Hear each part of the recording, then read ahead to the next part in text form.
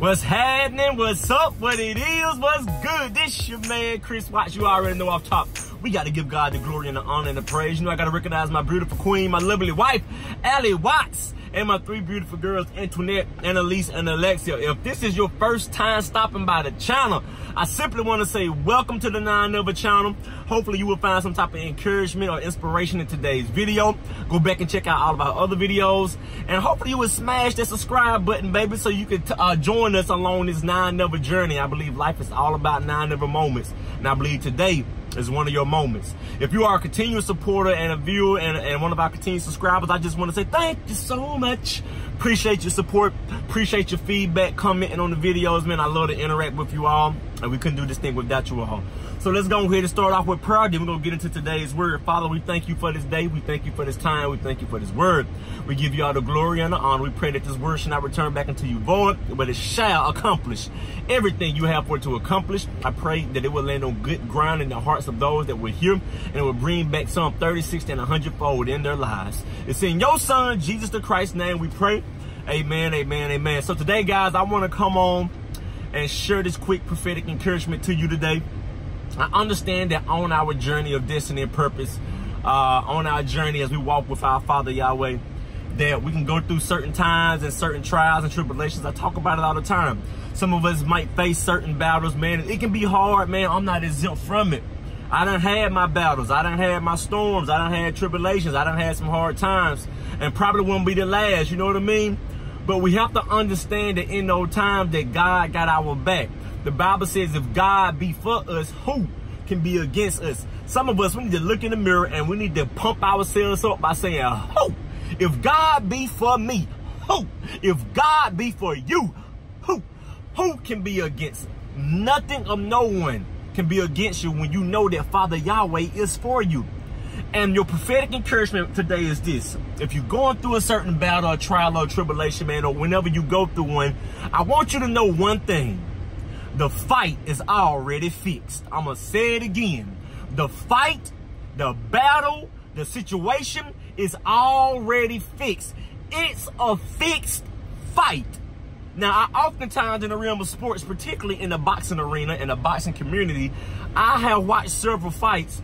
And at the end of the fight, due to one man winning when everybody thought the other one should win, the most common phrase that will be said is, man, that was a fixed fight. Ain't nowhere in the world he should have won. How did he, you know what I mean? What they was saying was that even before the fight started, the outcome was already predetermined, and the boxing community already had things in place. I am preaching already, light pole. The boxing community already had things in place, standards and stipulations set up, people in place, judges in place. They already had everything and everybody in place to make sure that the outcome would happen according to the predetermination. What am I telling you? I am telling you that every battle you face, every trial you go through, every hard season you got to walk through, I'm here to tell you that it's a fixed fight. The outcome has already been determined. God has already predetermined who's going to win, what's going to happen, how it's going to happen, when it's going to happen, where it's going to happen, who's going to be a part of it. The outcome has already been determined. And I want to let you know this one thing, baby. You come out on top. You have already been declared the winner. You have already been declared the overcomer. You have already been declared that you are more than a conqueror. You win. It's a fixed fight. I'm reminded of 2 Chronicles, King Jehoshaphat. It was told that the nations was coming against him, and King Jehoshaphat and the children of Israel, they didn't know what to do. And King Jehoshaphat said, I'm finna set us up on a fast, and we gonna seek God. And King Jehoshaphat and the nation, they bowed themselves, they humbled themselves before God, and they prayed to God along with fasting. And he pretty much told God, saying, God, look, Father, we can't defeat the enemies. We can't defeat the people that's coming up against us. You brought us out of Egypt. You were with our forefathers. You said you would protect us. Went through all of this. And the Bible says after he got through praying, the Spirit of the Lord came upon one of the men and declared and told them, don't you worry about the battle. The battle is not yours, but it is the Lord's. And I want to tell you that whatever you're going through, your situation, your circumstance. I want you to know that the battle is not yours. The battle is the Lord's. It is a fixed fight. And when God responded to them, he spoke to the man of God and he gave them certain instructions. Look what he told them in 2 Chronicles. You can go back and read it. 2 Chronicles chapter 20. He told King Jehoshaphat and the company, he told them, for I will surely be with you. The battle is not yours. The battle is mine. And God told them, he said, march down to the camp and face them. Woo! I can imagine King Jehoshaphat saying, now, Lord God, Father Yahweh, now we just prayed to you and we just said we can't defeat them. And now we can't do nothing against these people. We got nations coming against us. We praying to you. We want you to deliver us. And now you telling us to march down to face them? You telling us to march down and get prepared to fight? You just said the battle is not yours, Lord. What's happening? But he told them to march down and to face them. Although he just said the battle is mine. You have to understand, when I think about marching, I think about military formation, and I think about movement. Two things with that movement. I think about movement in focus on one accord and also moving in purpose. You have to understand, what is the prophet trying to tell you? When you are faced with your trial, your battle, and your hard season, you have to move in focus, and you can't let what you're going through stop you from moving in purpose. You know what God has called you to do. You know who God has created you to be. You know who he have called you to be, and you know what he have already said according to his word that he has spoken over you. You can't let the battle stop you from getting your blessing. You can't let the problem stop you from moving in purpose. You still have to stay focused, and you still have yet to move in purpose. Despite my hard season, I'ma still move in the purpose I've been called to. Despite my battle, I'ma still operate in destiny. Despite what's going on against me, I'm not gonna let it kill me or my purpose. So you still gotta march down against that thing. And he told them, march down against it and face it. Yeah. The thing you going through right now, face it. Yeah, don't run from it, face it. Face that fear. Face that hard season. Face the people that's talking about you. Face that sickness. Face that betrayal. Face the people that are backslid. Face that thing or face that person. Now, I don't mean walk up to him and start having a confrontation ready to throw them hands. I don't mean that. But you have to be willing to say, I'm not finna run from this. I'm finna stand flat-footed after done all you have done to stand. The Bible says to stand. I'm finna stand right here, and I'm finna move in focus and purpose. I'm finna face this thing. Because the battle is not mine, but the battle is the Lord's. Because it has been a fixed fight. You don't have to be afraid of losing because the fight is already fixed, baby. God said to face it. Face that thing and watch the salvation of the Lord. And King Jehoshaphat said something that was profound in his prayer.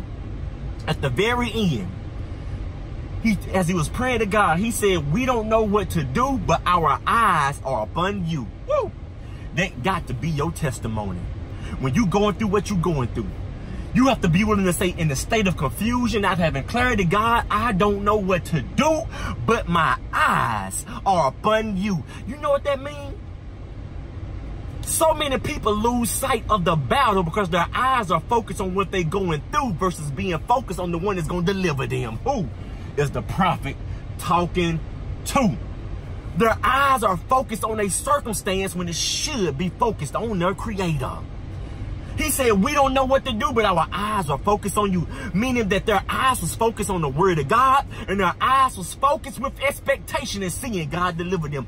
You have to have your eyes focused on God. We walk by faith and not by sight. When they say that their eyes are focused on God, what they're really saying is this. They're saying that, Father, that our faith, it is focused on you. That our expectation, our intention, and what we want to see, and our faith is focused on you. Faith coming by hearing, and hearing coming by the word of God. What they're saying is we finna walk with our eyes focused on you. We finna walk by faith, and we finna walk by your word. And that's what you got to do in this season. You got to walk by the word, by what you know God has already decreed in his logos, but also go by the word, what you know that he have decreed and spoken to you during your prayer time or through prophetic people like me, myself, and others. Your eyes have to stay up on God. And when King Jehoshaphat and them set out to march down and face the enemy, King Jehoshaphat saying, you know what?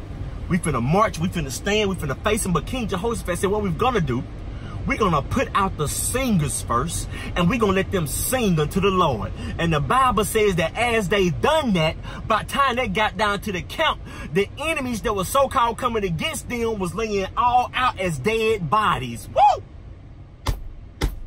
So as they was going to march, like God was saying, as they went to face it, like God was saying, and as they began to praise, by the time they got to the battlefield, the thing that was coming to kill them was already dead. What am I trying to say? When you begin to march down and face your thing in faith and in the power and the strength of the Lord, about time you get to the battlefield, the thing that was trying to kill you gonna already be dead. It's a fixed fight. The battle is not yours, but the battle is the Lord's. King Jehoshaphat and them, they put out a sound, a reminder of the battle of Jericho. When God told them, I'm getting excited and happy inside this forward expedition. When they were getting ready to march around the battle of Jericho, God said, march around the building.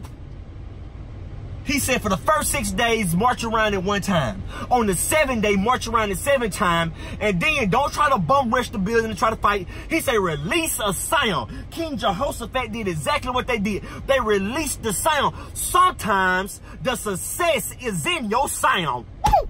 What are you releasing in this season? What is coming out of your mouth? What sound are you releasing right now? Are you releasing the sound of doubt and worry, or are you releasing the sound of faith? Are you releasing the sound of praise? Who is the prophet talking to right now?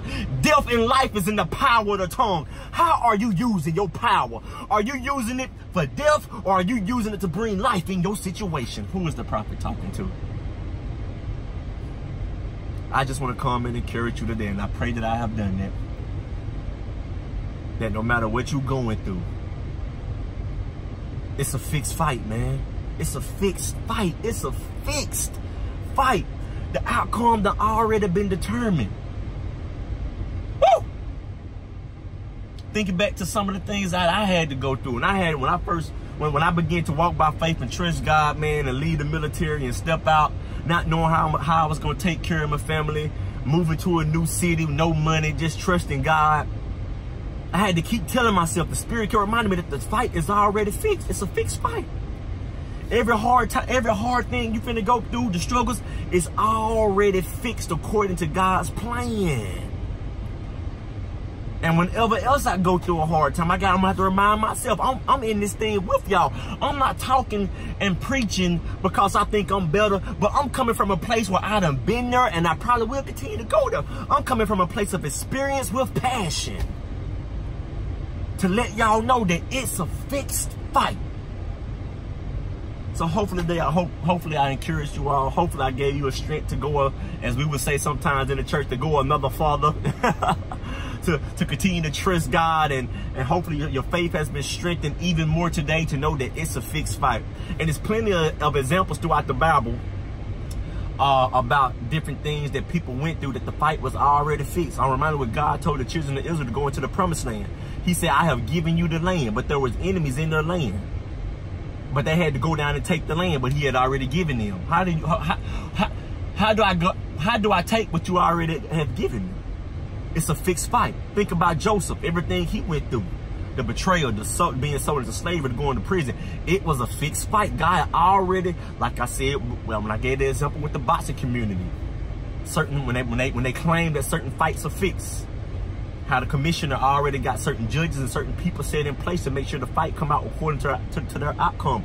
God already got everything set in place. Certain people, certain circumstances, certain situations. He already got things set in place to make sure that the outcome come out for in your favor. And I decree that it will. So hopefully you was encouraged by this with this word today as we get ready to end. I just want you to know that it's a fixed fight. You know our motto here at Now and Never, baby. This isn't the beginning. This is forever. Together is now and never. Dream big, work hard, and live easy. I'm see y'all next time.